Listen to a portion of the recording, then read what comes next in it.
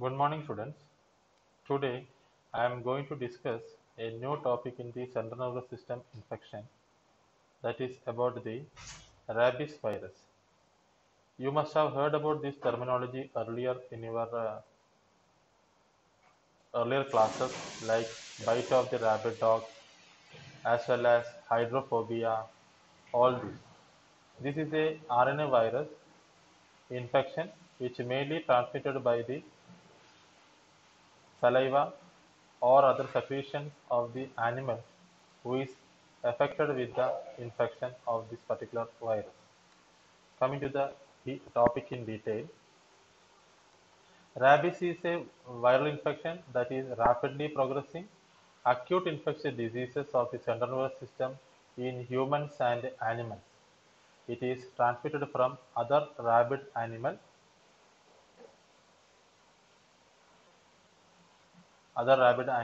and almost the ending of this infection is fatal. That means once the person gets infected with the rabies, the treatment is not possible usually. It can be prevented earlier by the vaccination.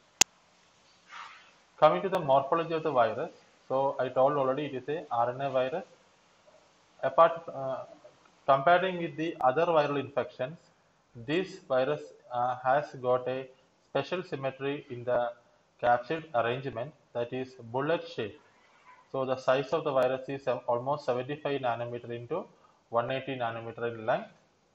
It is an enveloped virus, and the lipid envelope is having heme-agglutinating peplomar spikes can be seen on the envelope. The envelope is lined internally by a layer of matrix protein. So this is the morphology. It is a bullet-shaped virus. It is a special type of capsid arrangement what we can see in this virus. Here you can see the diagram of the particular virus where the bullet-shaped shape is there, and you can see the glycoprotein spikes are there, and the lipid layer is there, capsid is there, matrix M protein is there. Then we can see the RNA polymerase enzyme which is present along with the RNA genome, nucleocapsid protein. All these things are there. On the right side, you can see the electron microscope picture of this particular virus. Coming to the major antigens of this virus, it is a glycoprotein G, which is these are peplomar spikes embedded in the envelope. What I told already, this glycoprotein G is species specific. It binds to acetylcholine receptors in neural tissues, which is the first step of pathogenesis of rabies virus infection. In the diagnosis part, the antibody against this glycoprotein G is useful in the diagnosis in the patient serum. In immunity, it induces neutralizing antibodies which are protective in nature, and purified form of the antigen can be used as a subunit vaccine for the prevention of rabies in individuals. Coming to the nucleoprotein antigen, these are capsid proteins associated with viral RNA, and group specific, and it cross react with that of rabies related viruses, does not have any role in pathogenesis.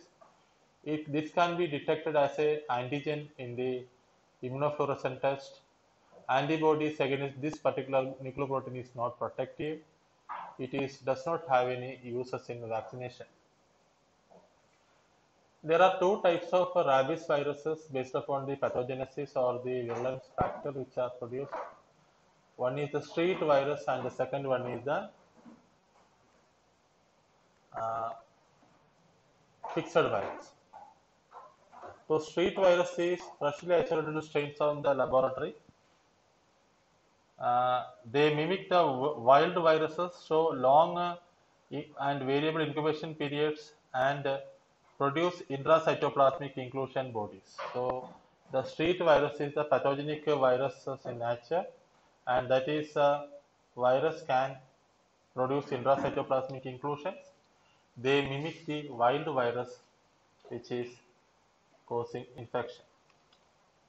Coming to the fixed virus, when the street virus is propagated in the rabbit by serial brain-to-brain passage, they lose certain properties and become fixed virus. So fixed virus is a laboratory grown variety variant of the street virus. This particular street virus does not produce any inclusion bodies, do not multiply in extraneural tissues, do not infect salivary gland, but they multiply rapidly. Incubation period is shortened to 4 to 6 days. So this is the two difference between major difference between street virus and fixed virus. So coming to the pathogenesis of this particular infection, the rabies, it is mainly transmitted by the bite or scratch from the infected animal with rabies.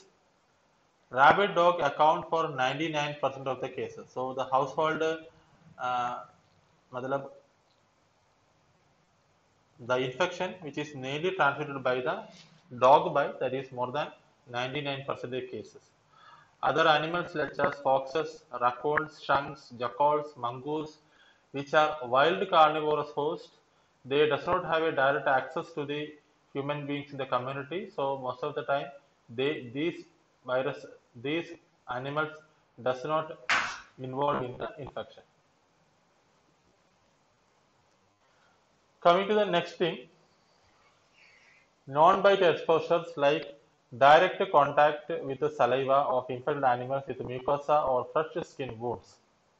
That is the direct contact of saliva of the that is a account for non-bite exposures. Inhalation of the virus containing aerosols in laboratory workers may be possible.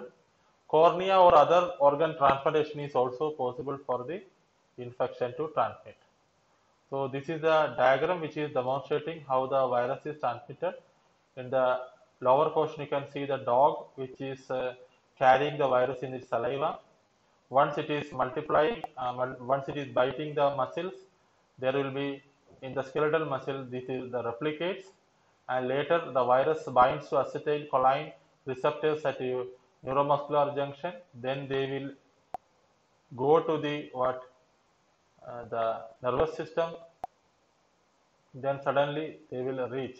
Once they enter into the nervous system, slowly they will go to the central nervous system, brain and spinal cord. So they will multiply in saliva, ascend upwards, reaches the brain, and disseminates to hippocampus and cerebellum and eye, etc. This is the diagram which is showing how the virus is moving from lower muscles to the brain. What are the clinical manifestations of this infection? The incubation period is variable. It may range from 1 week to 19 years. So the incubation period is depending upon the types of the wound produced and the extremity of the body where the dog is bitten and how deep the dog bite has happened. These all depends. So the ultimate thing is the ability of the virus to reach into the central nervous system. So depending upon the type of the wound produced, the virus may multiply in the muscles and later they may enter into the neurons, then reaches the brain. So incubation period inversely related to the distance of the virus to travel from the site of inoculation to central nervous system. Hence, it is usually shorter in children than in adults. So in children, the rabies infection may occur very fast because of the length is less. Bite on the head, neck or upper limbs than legs. So if a bite is occurred on the head, neck or upper limbs, the infection chance is more because there is a direct entry into the brain. Short people also, they may get infected very fast. Coming to the incubation period that is continued, severe laceration which are occurring, presence of genetic predisposition in some persons, low host immunity, virus dose is more in the inoculum, then the virulence of the strain, all this will contribute to the clinical manifestations which is going to occur. So what are the different clinical spectrums? The rabies virus is usually it is going through three different phases. First one is the prodromal phase, acute neurological phase, and the last one, coma and death. What is happening in the, how we can do the laboratory diagnosis? So in laboratory diagnosis, it is less important. So how the laboratory diagnosis of this rabies is done? Laboratory diagnosis have a lesser role in the but treatment part, because we cannot wait the laboratory report to confirm the diagnosis, because it is a acute conditions where you will get the rabies. So antigen detection is one of the method what we can employ in the detection, that is from hair follicle at the nape of the neck and from corneal smears by direct immunofluorescence test. Next we have got the viral isolation by mouse inoculation or cell lines inoculation, that is mouse neuroblastoma and baby hamster kidney cells. Then coming to the laboratory diagnosis again, antibody detection is also having importance from the serum or from the CSF by different antigen antibody reactions. Viral RNA detection can be done by RT-PCR. Negribody detection by histopathological staining of brain biopsies is possible. That is mainly from the hippocampus for postmortem diagnosis of rabies. This is the particular inclusion body, that is a negri body, what you can see in the brain tissue of the animal.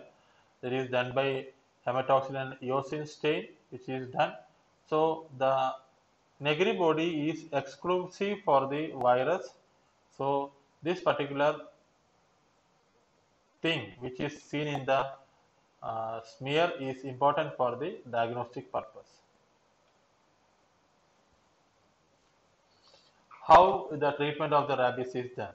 There is no specific treatment for rabies. When the person is infected with the rabies, the symptomatic treatment only is possible to prolong the life, but outcome is almost always fatal.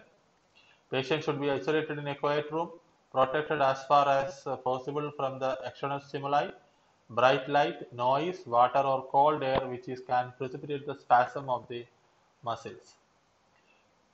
Sedatives and anti-anxiety drugs can be given, morphine can be used, hydration and urination should be properly maintained. What is the prognosis of this infection? Mortality rate of rabies is almost 100 patients. Preventable by administration of post-exposure therapy during the early incubation periods. There are 7 well-documented cases who survived from rabies, mostly because of taking rabies vaccine in the early incubation period. Prevention of human rabies, the WHO has uh, guidelines released in the 2018, and rabies is prevented by providing prophylactic measures that include post-exposure prophylaxis and pre-exposure prophylaxis. So how we can do the post-exposure prophylaxis for individuals not received post-exposure or pre-exposure prophylaxis previously? So it is mainly by local wound care, rabies vaccine, rabies immunoglobulin, which is given to the patient. So in local wound care, what is mainly happening? So here, local wound care, it is mainly by washing the area with soap and water. Rabies vaccine for active immunization can be given. The wound surface can be irrigated by rabies immunoglobulin to kill the entry of to prevent the entry of the virus into the muscles as well as nervous tissue. So how this is the table showing risk categorization and a recommended anti-rabies prophylaxis according to WHO 2018 guideline. So here the risk people are categorized into 3 groups as category 1, category 2 and category 3. Category 1 is no risk or less risk. Category 2 is having minor risk and category 3 people are having major risk. This is mainly depend upon the wound where it is occurring or where the dog is biting on the body. So category 1 where touching or feeding of animal licks on intact skin is possible. So here no treatment is recommended usually if there is no history of the rabies in the animal. Category 2 people include minor scratches or abrasions without bleeding or nibbing of uncovered skin. Wound management can be given. Rabies vaccine you have to give. Observe the dog for 10 days. If the dog is dying in 10 days, you have to send the uh, postmortem sample of the dog for rabies detection. Category 3 people are at major risk. They got single or multiple transderma bites with oozing of blood, licks on broken skin, or mucous membrane, uh, or otherwise direct contact with bats or wild animals. So they should do the wound management. Rabies immunoglobulin has to be given on the wound surfaces. Rabies vaccine has to be given, and observe the dog for minimum 10 days. The local wound care include physical cleansing, chemical inactivation by using antiseptics. Povidone iodine or alcohol can be used to inactivate the residual virus. Suturing is not recommended in the area where the dog bite is there, because suturing will enhance the entry of the virus into the nervous tissue. So suturing should not be done on the dog bite. Other general measures include debridement of the devitalized tissues, tetanus prophylaxis, antibiotic treatment to prevent secondary bacterial infections. Do not touch the wound with bare hand. Do not apply irritant like soil, oil, or lime, herbs, chalk, betel leaves, etc. This is the common practice followed in the village customs. So rabies vaccine include types of the vaccine. They are cell line derived non-neural vaccine are recommended. Three vaccines are available: purified chick embryo cell culture vaccine, prepared from chicken fibroblast cell line, purified vero cell vaccine, that is PVC, that is prepared from vero cell line, human diploid cell, that is HDC vaccine derived from WI38 human embryonic lung fibroblast cell line can be used. So routes of the vaccination include intradermal or intramuscular injections. Site is usually the deltoid area of the arm for adults, and the anterolateral area of the thigh for children aged less than 2 years. Never administrate in gluteal region. The fat present in the gluteal region may decrease the antigenicity of this particular vaccine. Dosage include: one intradermal dose is 0.1 ml of the vaccine, and one intramuscular dose is considered as an entire vial of vaccine, irrespective of the vial size. Schedule of post-exposure prophylaxis regimen. Intradermal regimens are cost-effective, dose-sparing, and time-sparing, preferred over intramuscular regimen. Intradermal post-exposure prophylaxis regimen include 2-2-2. The two-site ID vaccine is given on day 0, 3, and 7. Intramuscular post-exposure prophylaxis regimen include total 4 doses are given. Two scheduled are available. One site intramuscular vaccine days 0, 3, and 7, and fourth dose between days 14 to 28, or two site intramuscular vaccine given on day 0, 1 site intramuscular on day 7 and 21.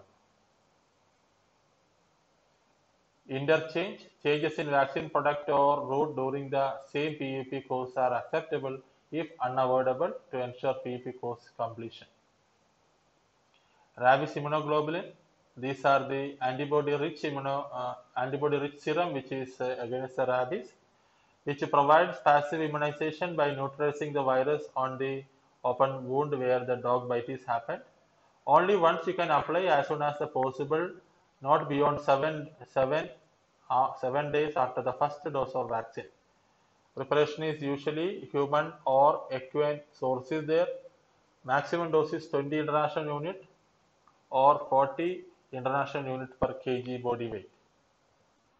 The post-exposure prophylaxis for individuals previously vaccinated include: they need local wound care and accelerated vaccine regimen consisting of the following: one site intradermal vaccine given on day 0, 3, or one site intramuscular vaccine given on day 0 or 3, or four site ID vaccine given on day 0 only, left and right deltoid, thigh, or suprascapular areas.